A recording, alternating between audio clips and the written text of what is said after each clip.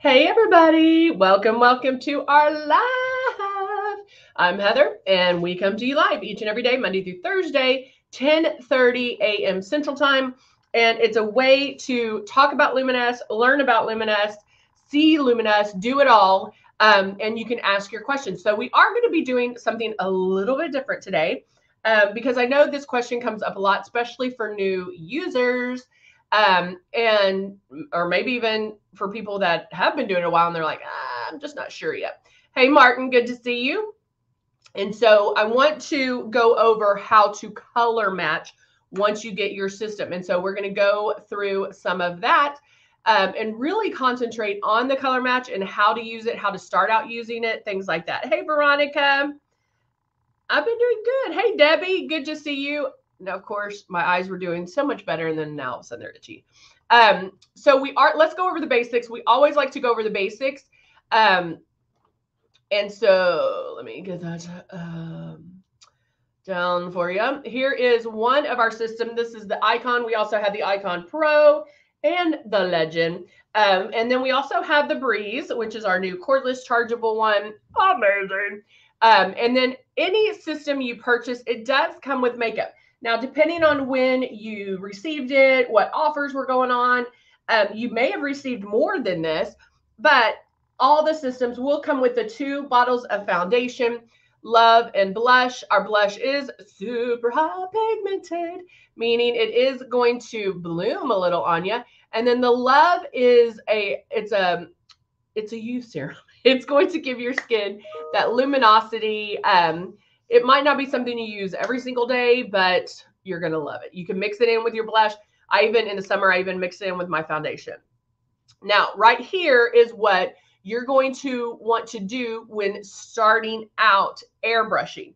So make sure you hold that stylus 4 finger widths away, and you'll want to watch yourself in the mirror, making sure every so often that you are that 4 finger widths away. Then always keep that stylus moving. It's not this, and it's not this. You're going to keep moving. There's overlap, but you're never in one spot twice. Hey, Zandra, good morning. And then the one thing you will want to practice is that barely pulling back on that trigger. You're wanting very little makeup to come out at once. So this is where, wow, I'm like, everybody, well, thank you, Martin. I missed y'all too. Hello, Stephanie. Good morning, Marilyn. See, Roxy says, Roxy, for some reason, I love your name, Roxy Conefields. Sounds like you should be a like a reporter. Roxy Conefields reporting with da-da-da-da. I don't know. That's just what I got. I've had my Breeze for about 4 weeks. It's not spraying unless it's pulled all the way back. Like when I clean it after every use. What should I do? Love the question. So because this live is going to be a little bit different, where normally I go and do my whole entire face, we are going to concentrate on just color matching and application. But Roxy, what I want you to do is, if you are cleaning it after every single use, clean it again with some warm water. But when you get down to the very end, when the water's almost pushed out, back bubble it. Back bubble, back bubble, back bubble. Let the water sit in there for a little bit too, and then back bubble that bad boy. And back bubbling means to turn it on, put your finger there or a tissue, block the air, and then lightly pull back on that trigger, and it will back bubble. This needle is protected, so there's no way of taking out the needle, but I find that if makeup gets stuck in there, that might hurt the spray. So try that a few times, and it might go everywhere. So I end up, and I'll show you at the end after we color match. I usually take a tissue or a paper towel, and I hold it over that and do it, because it does blue, blue, blue, and just so it doesn't get everywhere. That's what I do. And I'll show you that as soon as we're at the end. All right, so we are going to go over color matching. Now, I don't know how many times you've heard me say that airbrushing is different than traditional makeup. Not just because of the application system, but how you put it on, how you're expecting it to show up is different. Okay. So what a lot of people do is they get the system and then they end up putting it on like traditional makeup, meaning that first spray, they're spraying it because they want to see it. I want to see it go on. It's going to be amazing. I want to see it. And that's not how you want it. You're spraying so light that I want you to question whether or not it's even going on. Okay. So if you see opaqueness, if you see if it's wet, those are signs that you're spraying too hard. Now, one way of checking that is put a few drops of your foundation, take a paper towel, hold it the 4 finger widths away, start your movement, and spray on a paper towel. If you see the makeup show up instantly, spraying too hard. Okay. You want to show up gradually. All right. See, Cindy says, I take the stylus top of the breeze. The early in the bottom part doesn't get wet and damaged. Oh, okay. You take the top off.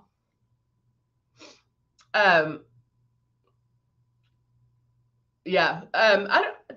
I just go and like go under the sink. But you can use a dropper. Because I'm obviously not where there's a sink. I do use my tip top cleaner where I can just pour it in there. So if you have an empty one of these, you could also put the water in there as well. All right, so let's go ahead and get started. Now, when you get your system, you get 2 shades.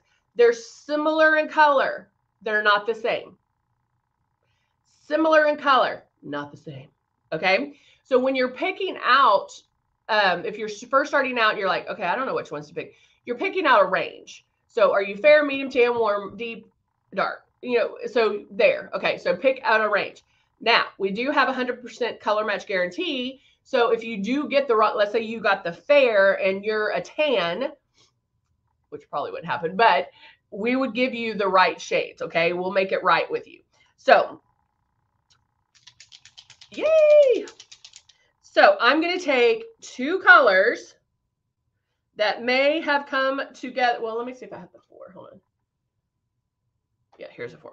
So this is the medium kit, which is shades 3 and 4, 030 and 040. And this is the rose foundation.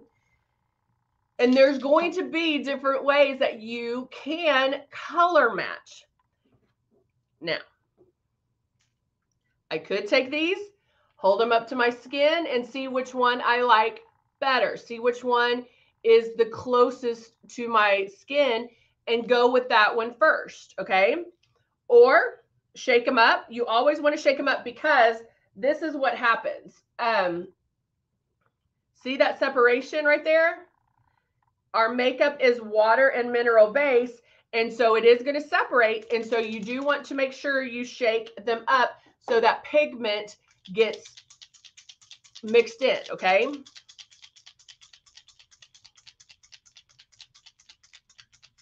Oh, I love it. I know getting ready this is going to cut your getting ready time in half.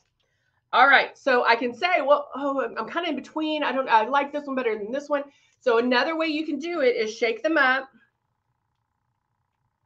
Put a drop on your finger. And put that, I'm going to do it heavy so you can see it. Put that on your cheek. Now I'm going to take the other one. Drop on my finger. Oop, that one dripped. I'm using the rose and I love the smell. Okay. Can y'all see it? Hold on, let me move my hair. Don't look at my grades. I need to get my hair done. Can y'all see the difference? Yes, no, maybe. Does it look, I mean, it looks pretty good. Is it a perfect match? I don't know. But I show you this. So which one would you do? The one closest to my nose or closest? I do the opposite. Closest to my nose or closest to my ear? Which one would y'all pick? Closest to the ear or closest to the nose? Stephanie says nose. Stephanie. Zandra says closest to your ear. Closest to the nose. So even with that, we're a little bit split, okay? Now, if I held these up and did it this way, which one would you pick? Closest to my ear or closest to my nose? Closest to my ear?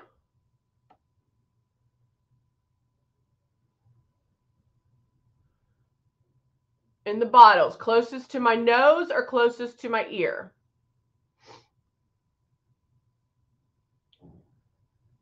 Jeannie says nose. Cindy says ear. Ear. So again, there's going to be, Marilyn says mix. So there's going to be, there, you know, one's going to look better for everybody, okay? Now, if I went by the bottle, I probably would, I don't know, let me see. I probably would have done the ear, the one closest to my ear. But here, I would have done closest to my nose, right? But they're different colors. If I did this, I picked the 4. If I did that, I picked the 3. And I'm telling you that because there's a lot of wiggle room when doing the foundation, okay? Now, some of you, yes, you may look at this and go, that one's going to be too light, that one's going to be too dark, so mix them. If you want to mix them, what I recommend is start half and half, like 3 drops of one, 3 drops of the other, mix that together. Start half and half, and then you can gauge if you need to go lighter or darker. Make sense? Okay. So now I want to show you. Actually, I'm going to leave that on.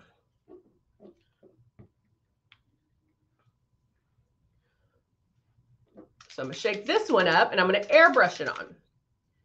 But guys, also remember that what I'm doing and how I'm doing this is how you would color match for traditional makeup. Airbrush makeup doesn't go on like that. We're not covering every inch of the face. This is showing you all the pigment right in there. So you have to, you know, think about that when doing it, okay?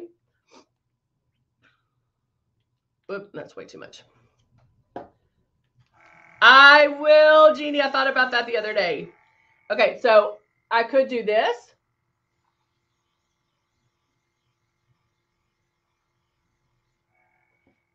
So I want to see it airbrushed on, but is that how we airbrush? No.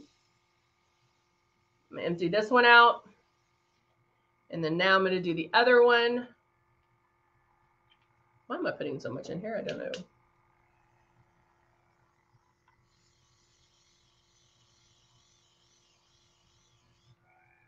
Okay. Now I will tell you, even though I did not airbrush the correct way, because I was still all together right there, and it's like if I put my finger in it, you would see my fingerprint, like it's wet. Okay, see. So that's not how you airbrush. However, I do feel like that gives me a better understanding or a better clue as to which one to use. Even though I airbrushed wrong, I still feel like this is a better way of figuring out the color. Because one I can see and one I can't see as much. Does that make sense? Give me a thumbs up and a heart if that makes sense.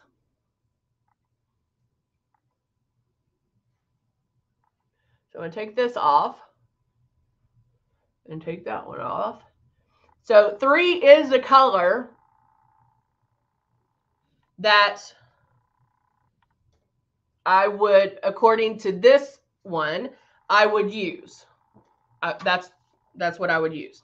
That's what looks to me the best.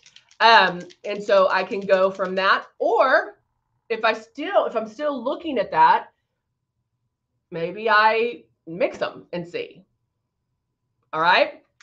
So let's start by putting some drops, and we're going to airbrush the correct way and see what we think. Now, if you're first starting out, chances are you're going to spray too hard, right? We all did it. And the reason that's, hey, Pam, how are you? The reason I say chances are, because I know that happens. I've been doing this 25 years. I know that people pull back on that trigger too hard in the beginning. So before you get to the foundation, you're going to do all those practices. As far as airbrush water on your face, make sure you're that distance away. Make sure you're lightly pulling back on the trigger, because this is airbrush makeup is very forgiving.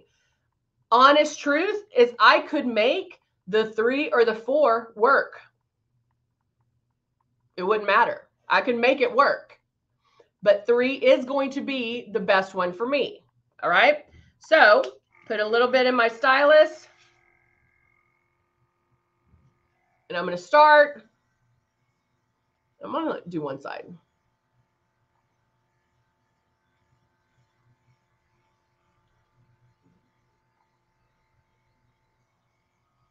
Make some passes.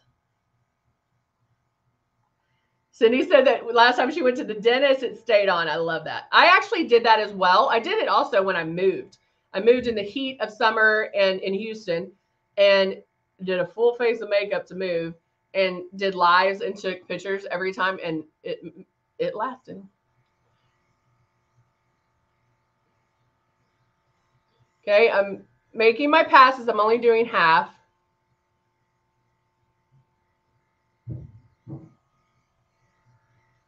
So how's it looking, guys? How's it looking?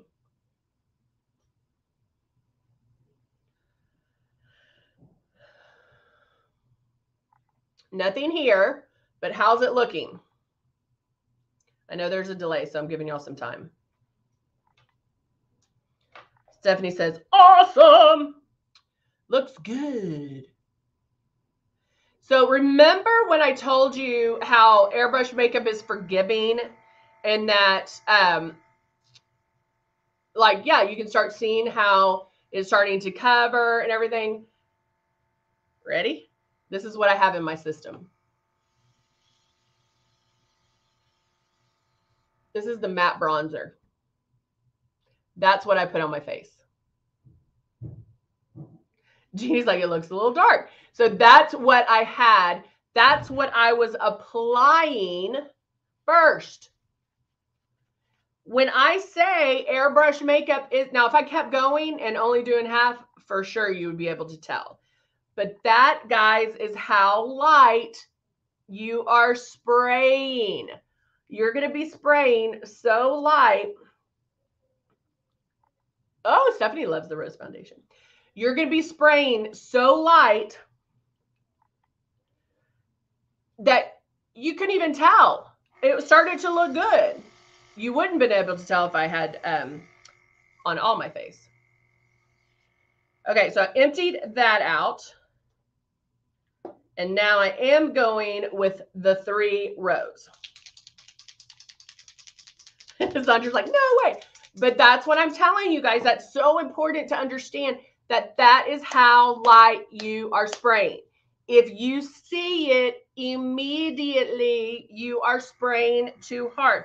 We have to retrain our brains into thinking Luminess and not traditional makeup. Think of it as magic. We want it to, like, Heather's crazy, nothing's coming out, but oh, wait, I look amazing. That's exactly what we want to do, okay? My dark circles. Yeah, I'm going to lighten those in just a minute. I want to make sure that I got all this off. So when you're first starting out, guys, I really want you, and there's a little I don't know if y'all can see that. There's a little mark right there too that we're gonna fix. When first starting out, I really want you, let me make sure this is dry. I really want you to get airbrushing the foundation down. Once you get that down and understand it, then whatever's in your breeze or your system, you know how to work it. So now I'm just going in and I'm making passes.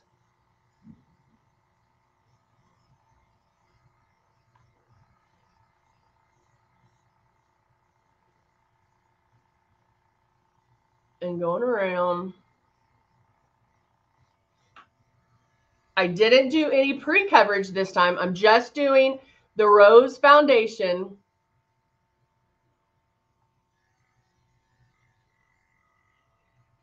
Just making my passes. Okay, I don't think I put enough in here. Maybe I just need a little more. So I'm going to add a couple more drops to get the coverage that I want. I added about 3 more drops.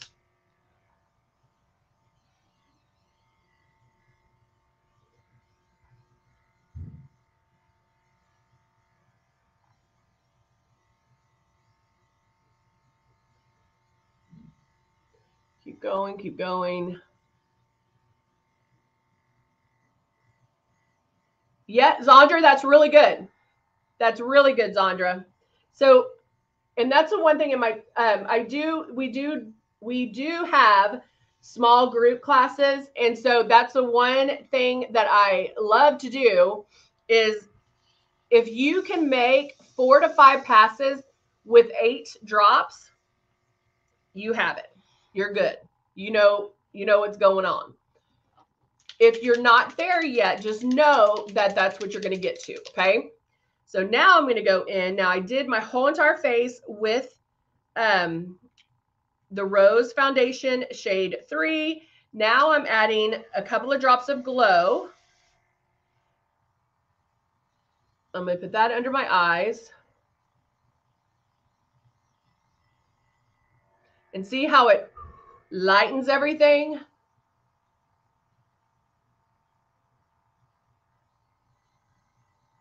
Do a little bit as a brow highlighter there. Can even go down my nose.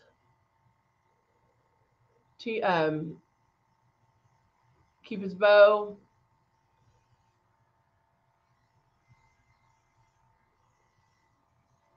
Okay.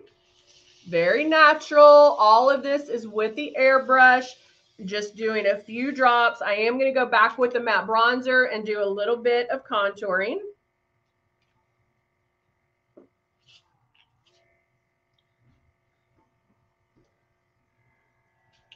And then making my movement first.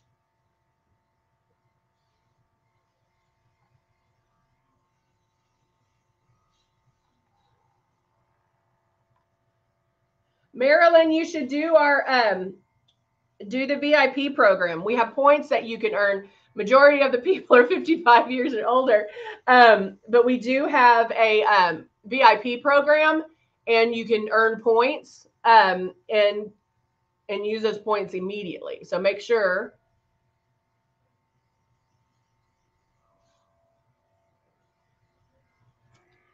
Did a little bit of my contouring, but that was the matte bronzer that I used that I showed you with that. And so that's how light, guys, you are spraying. It is dry. Nothing on my hands. Nothing on my hands. And so I just made a mess. It should dry on contact. I say so much with my points. Sometimes I end up paying half as much. Awesome. There's no cost on the VIP program. No cost at all. All right. So there you go, guys.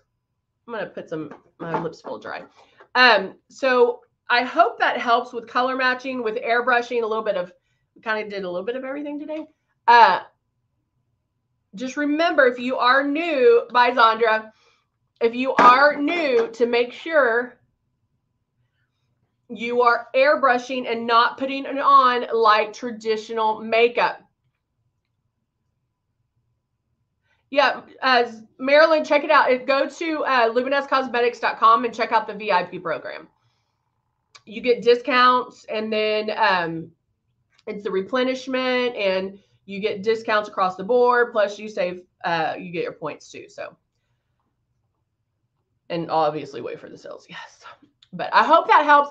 I hope that helps with the new people. Because that's a one thing, like airbrush makeup does everything we say it's going to do, but you have to make sure that you're airbrushing the right way. So you guys can do it. It's not difficult. You really can do it. It just takes a couple of tries to understand how to do it and retrain our brains. So, all right, guys, thanks so much. I will see you back here tomorrow. Great talking to you, and we'll see you soon. Bye for now.